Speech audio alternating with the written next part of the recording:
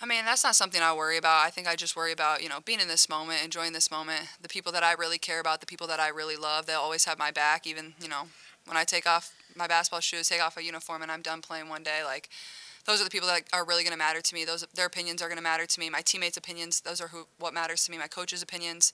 But yeah, I mean, that's what kind of comes with it when you have the stardom. I think something that I try to live by is like all the level you feel the praise, that's the level you're going to feel all the hate too. So you got to stay right in the middle. I think I've been through enough games in my career where there's all these wonderful highs, but there's also lows too, and that's just competitive sport. That's just basketball. Yeah, so I think just staying level-headed is super important, but also, we're going to celebrate and enjoy every success that we have, whether it's my teammates, whether it's mine, whether it's a win as a team, and I think that's super fun too.